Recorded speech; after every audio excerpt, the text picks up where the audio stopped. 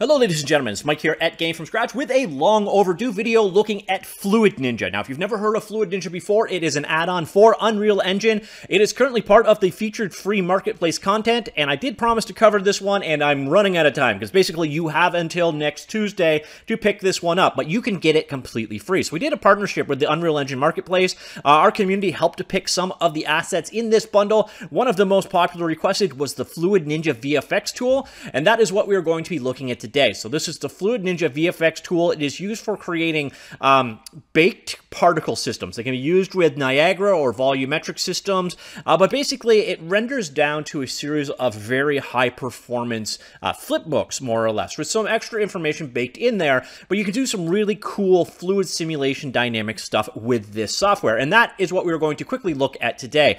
Now, first off, it's probably easiest to showcase what it is capable of, and this is their demonstration level. I'm just going to show you a number of the different options available. So here you've got a pyrotechnic example, and then you can do kind of swaps out with them at real time. So even though this is pre-baked, you can also make changes to it. So you can change out particle system colors and so on in the simulation. But you get an idea of the kind of stuff that you can use this for. Use it to create auroras, use it to create rushing smoke or long smoke, or a waterfall effect, and so on. This example, this is their...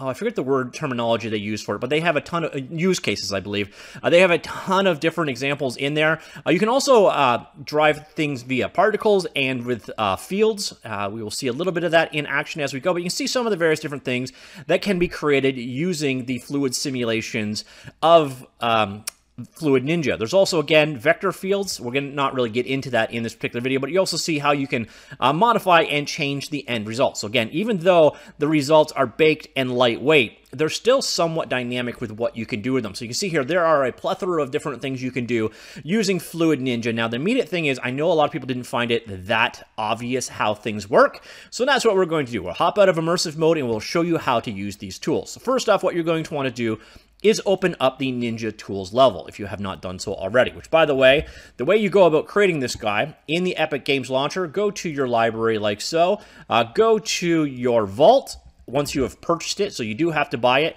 and you will notice the option is to actually create a project. So you're using basically Unreal Engine as the host for this creation tool, and the cool thing about it is you can actually use the end results in whatever you wish. So you can render these out to a series of PNG files, and you could use them in Unity or the Godot game engine if you wish, but obviously they work best in Unreal because there are special containers and such for working with the end results. But once you've got this level loaded up, again, find it, content drawer, Ninja Tools, just run it.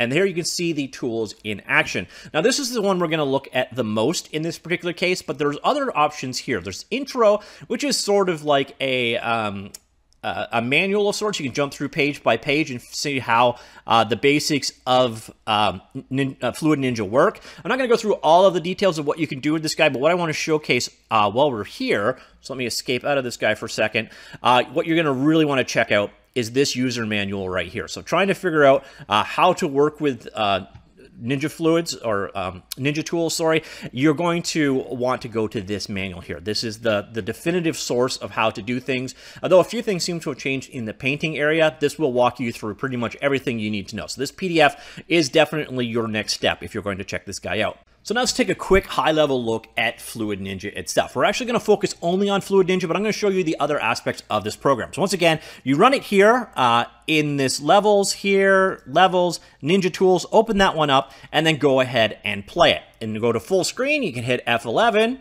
get more of a standard application-like interface going on. Now, what you're going to notice here is it's broken down into kind of 5 different categories over here. The intro is straightforward. It's a 5 category or 6 pages of documentation, kind of walks you through the basics. I still recommend checking out that PDF to learn a little bit more.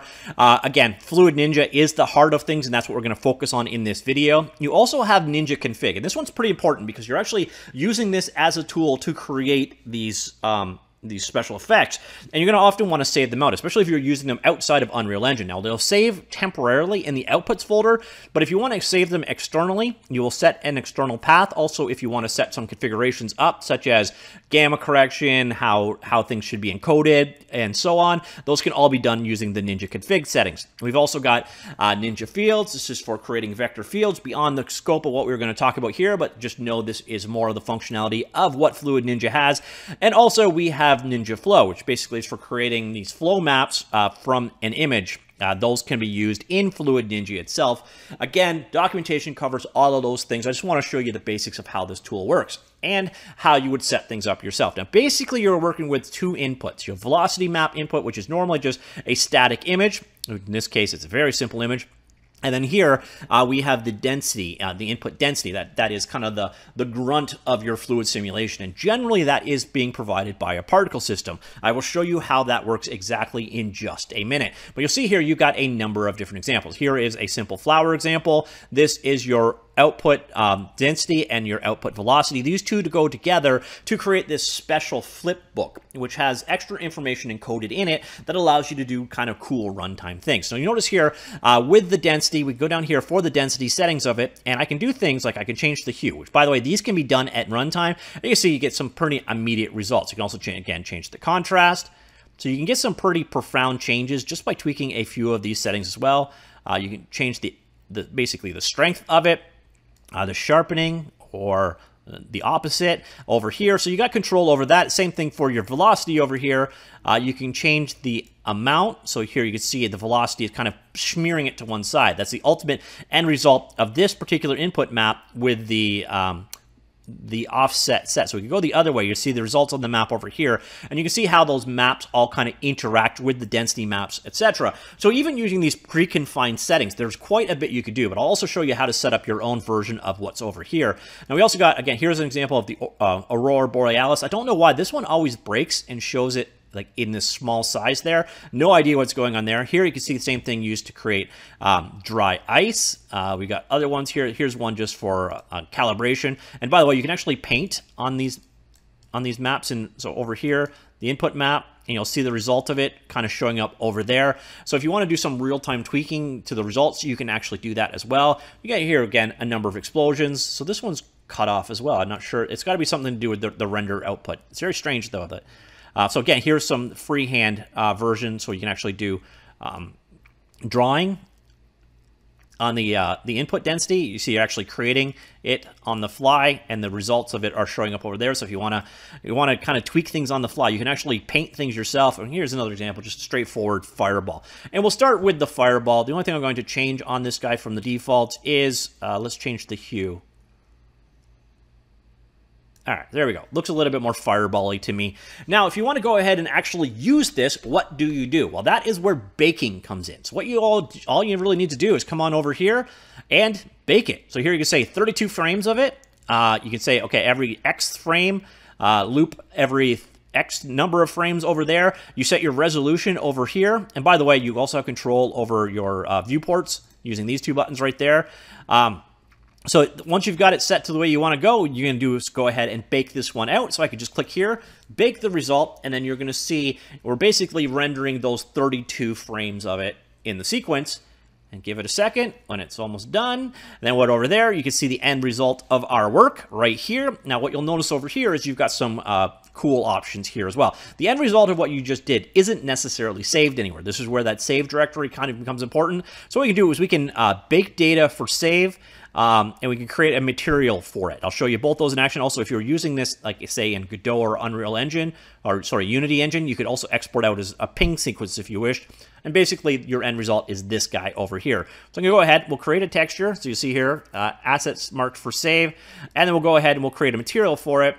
And sure, we'll call that advanced player, whatever that was. So now we're basically done with the simple part of FluidNinja. By the way, if you're struggling with any of this, there is a tooltip option that will kind of give you an overview of what, and some of these are pretty in-depth tooltips. So kind of, if you're struggling what things do, that guy is available for you right there. So now I'm going to go ahead, we'll hit F11 again, go out of this guy, we'll stop playing, and I'm going to show you where some of these things actually reside. Now, the first thing you're going to want to be aware of is the output. So go to the output folder, and here is the end result. So again, we created this texture texture atlas with all of the various different frames. That is the one output from this.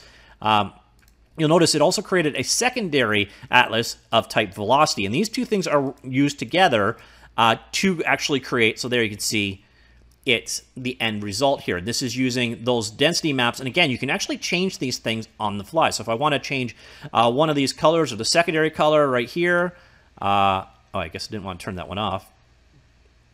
How do I turn second color, third color, color 1? Click that, change that. There you see an immediate result of switching those things out. So go ahead, and now I'm going to just go spacebar. We'll flip frame by frame through this guy. Let's back up a bit. So there you can see the end result of the fluid sim.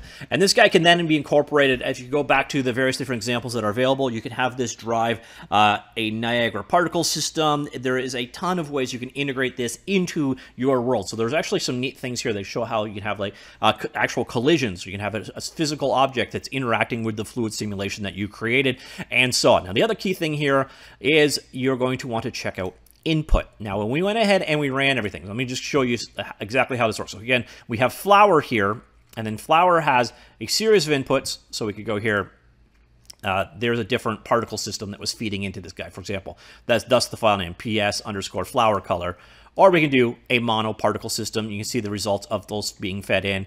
You also could potentially have it for the velocity input as well, or we could actually go ahead and draw that by hand if we so wish, which again is another feature, and you can see how it's having an immediate impact over here. But what you'll notice here is we're looking at flour right now. Flour has this input of these different particle systems available to you. So if you want to set up your own simulation, I'll exit out of this guy.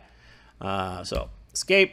All right, so come back here. You're going to notice inputs. Again, we were there. We were inside of FluidNinja. So you go to Fluid Presets, and then we were in Flour. So you go to Flour. What you're going to notice is particle systems. So the two different particle systems, there is the color particle system right there, and the other one is the mono-colored one here. And we've also got these data tables, which sets a number of the values. You got to match the naming exactly for it to take place, by the way. But here's where you can set a number of configured or default values to be passed in. And that is basically how you define your own extension. So if you wish, again, you can come back here to, in the inputs, basically just create a new folder inside of the fluid presets for the case of if you're creating something for FluidNinja. Create a new folder. So here, again, you see for creating a fireball, you've got these source particle systems that come in. Those provide the volume maps on the way in. And then when you want to go ahead and check out how this guy can be used for stuff, you're going to notice, again, so there's a ton of integrations here. There's got Niagara integrations and so on. So here you can see one of the examples of integrating it with Niagara itself. There is documentation walks you through this process, but in the end, FluidNinja ultimately just spits out these two, the velocity and the density maps. And those are used by the rest of the system. So you can see here a couple of different examples being used. I'll select this guy right here. This is a Niagara system. So we'll go ahead and we'll check that guy out and see how it actually integrates. So let's open that guy up. And you go on down here, you're going to notice the two different, so the purple haze and the silver drift. If we scroll on down through the settings of this Niagara particle system here, you're going to notice we have particles are being fed by the Ninja Flipbook players. So this is one of the ways you can use it. So you see here, we've got a variety of different settings being sent in from these flipbooks, which can be configured as part of your particle systems, which can have a dynamic effect, as you're going to see over here, with them interacting with the planets and so on. So you can integrate it with Niagara systems, so you can get a semi-dynamic nature out of the fluid simulation you work with. You can also just stray forward the results that we created earlier on. So let's go here to our output folder right here. So let's find it. All right, so where's my output? Oh, I swore I had some output. Okay, I must have erased it in a runtime. This again is why you want to go ahead and export out your results. So let's just fire this one up from the beginning. So let's go here quickly, level, Ninja Tools. We'll run it like so. So, okay, we'll go ahead. We'll create this guy right here. I'm not going to make any changes to it. I'm going to go ahead and we'll render that. So you see the end result of our rendering over here. We like what we've done. Okay, cool. Let's create a texture out of it, a material out of it. We'll spit that material out like so. We will stop, go back over to our different scene so we can show you this guy in action. So that was the... really doesn't matter, but I'll go back to my cloud vortex scene right there, and we'll go over here. Our output is available right there. If in my scene, for example, I just had an object like so a basic shape like a cube, somewhere in my scene like this, I could have also just as easily used this guy. If I don't need to do anything special or complicated or anything, you literally just drop it in as a material on an object in the scene. You can use it that simply. And you're going to notice with it out there, you can actually change the settings of this guy. So I could go here and let's open that guy up. So we could change this guy right here. So we'll do here. We'll turn the color on. We'll change that guy right there out to like this pink, like so. We'll save that, and we will exit out, and then boom, immediate results right there. So you don't have to go through with this super tight integration or anything. You can literally just take the material it spit out and use it as your fluid sim in the world. So a good example of this, for example, was if you had a flickering candle in your scene and you wanted to render hundreds of them, well, you could do it this way. And if you wanted to change the color slightly on them, those are all configurable. You can actually set those values at runtime, and what we saw right here is one such example. So it's a very powerful system built off of this kind of simple concept of these two flipbooks, and they can be integrated into a number of different things. There's a flipbook player, which you're actually kind of seeing in action right here, that comes with it. It's a neat process for sure.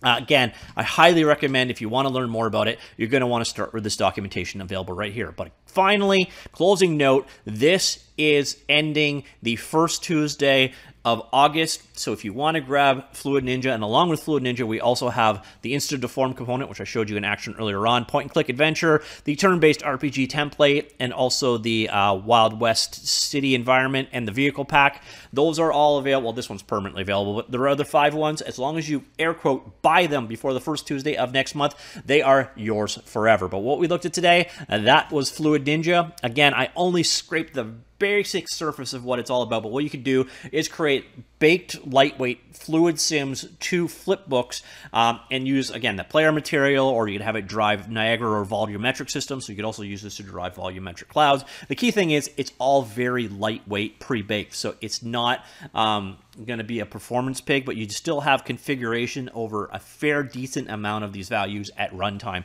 So it's a neat tool, definitely one that you should play around with. So ladies and gentlemen, that was FluidNinja. Let me know what you think, comments down below. I will talk to you all later. Goodbye.